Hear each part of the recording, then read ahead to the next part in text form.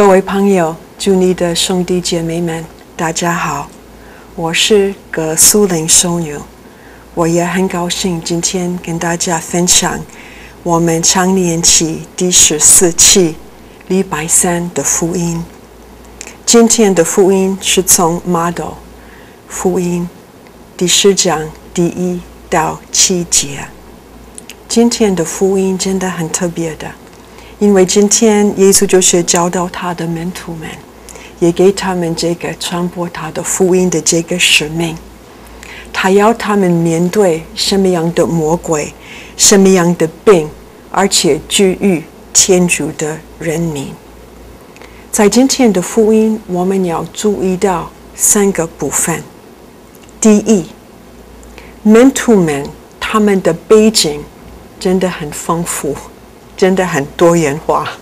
我们有这个伯多禄，他是一个渔夫，后来我们到这个马窦，他是一个税吏，也在这个门徒们的团体当中，也有一位会被出卖耶稣。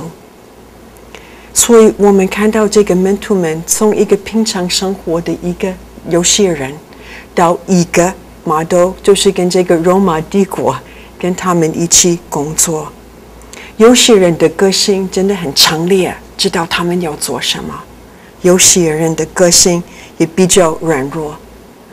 可能一个人他真的很软弱到出卖耶稣，或是其他的，看到他的苦难，他十字架的事件就跑掉了。不过我们还要注意到，耶稣虽然他认识他们的，他了解他们的个性，他给他们一个权威，而且要他们到处行走，传播这个好消息。第3个是，耶稣跟他们说，他们就是要往以色列家迷失了的羊那里去。这个迷失了的羊是什么意思？意思是说，社会宗教的边缘人，这个很重要。跟礼拜1的福音，这个血漏病的女人，或是昨天的福音，这个被附魔的哑巴。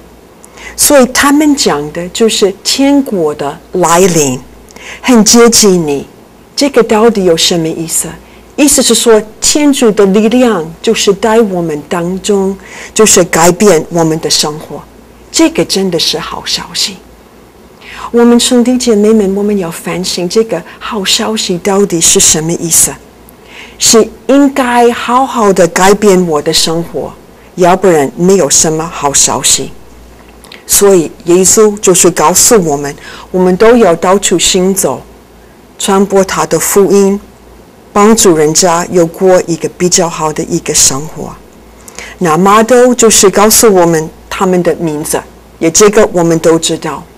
不过今天福音的挑战是这样子，今天耶稣叫你的名字，他说在这个时代，就是你就是他的门徒，他就是也派遣你传播他的福音。今天的福音邀请我们，你有没有听到他的声音？就是找你跟随他，做他的门徒。不要想我太渺小，我的工作不够好，我家庭的背景也有一点差。这个不是一个做他的门徒的一个挑战。你要不要跟随他，你就可以跟随他，而且就是从他慢慢学习怎么做人。不过如果你真的要当他的门徒，也有些挑战。你能不能碰触你家人、你团体的边缘人？你敢不敢碰到他们？你敢不敢接近他们？你要不要给他们归属感？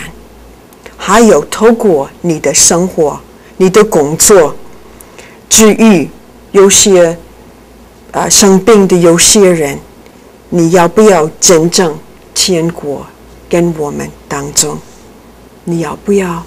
你敢不敢这样做？这个是今天的福音给我们一个很大的挑战。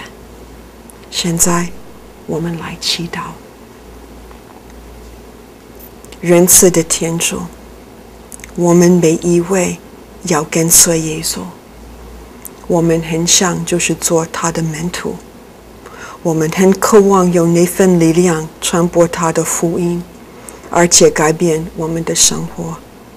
我们求你帮助我们，派遣你的圣神给我们所需要的。我们求你，因耶稣基督之名。